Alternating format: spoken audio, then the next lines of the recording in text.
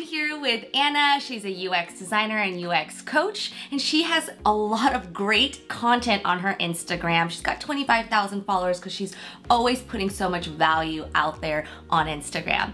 And so today we're going to be talking about how to measure user experience, and Anna created this slide deck for us to share and talk about and hopefully help you understand how you can measure user experience in your own process.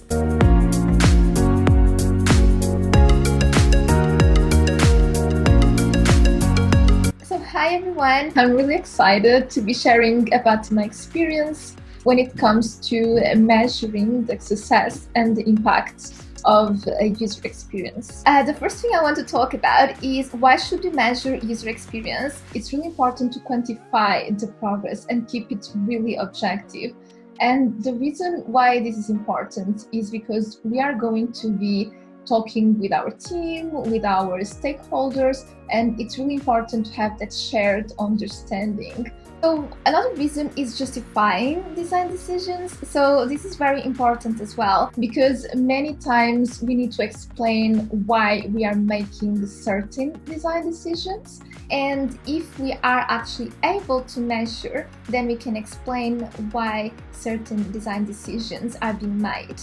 Show the return on investment, obviously very important if we are working in the business and we want to prove the impact of our work. Well, then we need to show the return on investment, and that's more focused on the business but also aligned with your users. Prioritizing efforts as well. So there are so many things that can be improved. However, if we are able to measure, then we are able to know what needs to be done first, and also to allocate resources. So these are all reasons why we should measure user experience, and mostly to share and promote that shared understanding within the team, and also to make sure everyone is aligned and we know whether we are improving or not. Yeah, I think that these are great points on why we should even think about measuring user experience. And actually, like, a big important piece too is, like you said here, the ROI. What is the return on investment for user experience? Because oftentimes user research is sometimes the first things to get cut in the budget, because the stakeholders may not see enough value in that. And so it's really an important job of ours to make sure that we are able to measure our success and talk about money. Like, that's at the end of the day, it's like, how much are we helping our company with money, and we have, and metrics is the way for us to be able to measure the KPIs, measure all of our progress towards those KPIs through metrics. It's a struggle that we all have as UX designers, but we need to have these conversations as often as we can to make sure that their companies see the value in it. Yeah, exactly. And that being said, this is why it's also so important to talk about success. What is success for us and also for the company?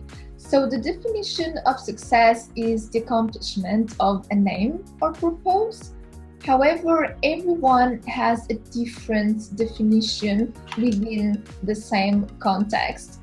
And this needs to be defined right in the beginning. Like, we do need to understand what is the business trying to accomplish, and we do need to define success. So once we have the definition, then it's going to be so much easier to actually measure, knowing what we are going to measure, and establish metrics so we can understand how far we are to that goal. And that's when we get to meet metrics. So metrics are important because they allow us to quantify our results.